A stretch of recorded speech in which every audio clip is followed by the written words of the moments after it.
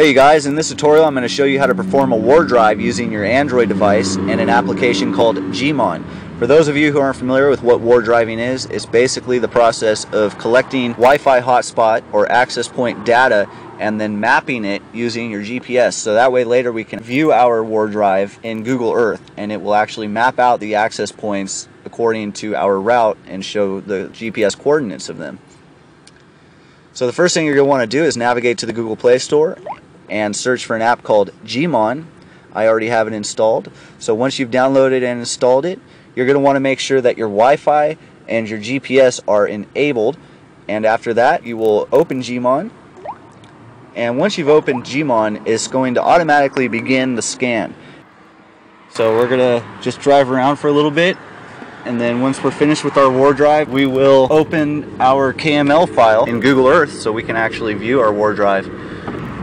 And once we've completed our Wardrive and we're ready to export the file so we can view it in Google Earth, we'll choose the menu button on our Android device.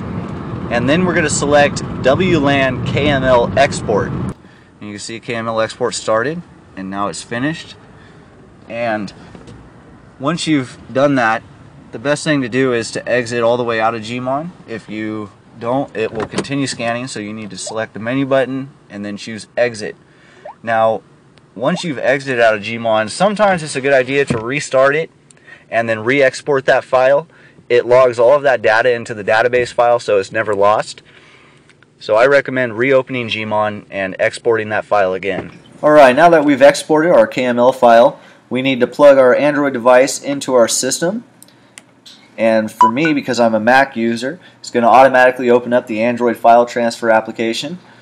And you will navigate to your internal storage and then select the folder named g-mon, and you will see a .kml file there. You want to go ahead and drag that onto your system to transfer it over. And there it is. And if you don't already have Google Earth installed, make sure you go and download it right now and install it. And once you do have it installed, go ahead and just double click that file and it's going to open it in Google Earth.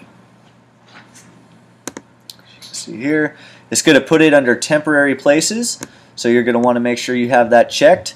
And there you have it. All of those dots represent an access point that we logged during our scan. So I actually began the scan right here, and you can also see that many of those are going to branch off because there were so many access points that there isn't actually enough room on the map to place all of them. So this one here, there's 3 open access points in that cluster, and if you kind of take a look, you'll see there are quite a few open access points, and that's how it's done. So if you want to view the information for an access point, go ahead and select one, and it will bring up the ESS ID, the BSS ID, and the encryption, the channel, and also the signal strength and the date that it was added to your database.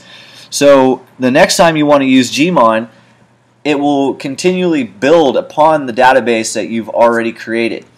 So essentially, if you wanted to Wardrive for the rest of your life, it would collect those access points and place them in the same database, and every time you export that file, it's going to grow and it's going to get larger and larger and larger. So if you wanted to create a new one, you would simply go into the folder titled g-mon and you would delete these other files and it will recreate a new database file that would be blank.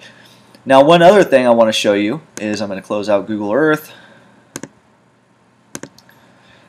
You'll have a file called gmon_wlan.txt. Now, that's going to be a plain text file. Go ahead and transfer that over to your system and open it up. And it's actually going to have a list of all of those access points.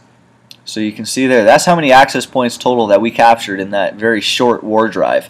So, and again, if you were to retrace your route, 2 or 3 times, then you're going to collect even more access points, because I'm sure during our Wardrive we weren't able to collect every single access point that was in range. It just kind of depends on the frequency of our scan and how fast we're traveling.